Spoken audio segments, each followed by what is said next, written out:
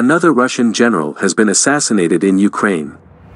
President Vladimir Putin continues to claim his special military operation is going to plan despite deaths. The governor of St. Petersburg confirmed that another Russian general has been dead amid the invasion of Ukraine, honoring him in a ceremony on Saturday, Russian media reported.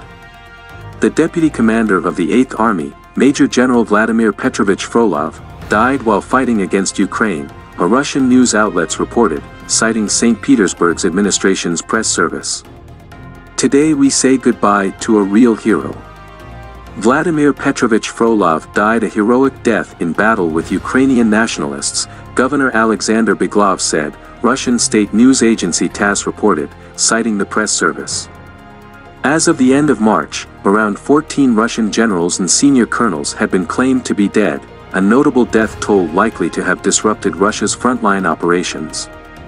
An unnamed Pentagon official said on March 25 that, "It's not surprising to us to see that there are Russian generals on the battlefield and vulnerable to Ukrainian fire." The official said Russians don't delegate very well, adding they do not invest a lot of responsibility in junior-level officers and don't have a non-commissioned officer corps.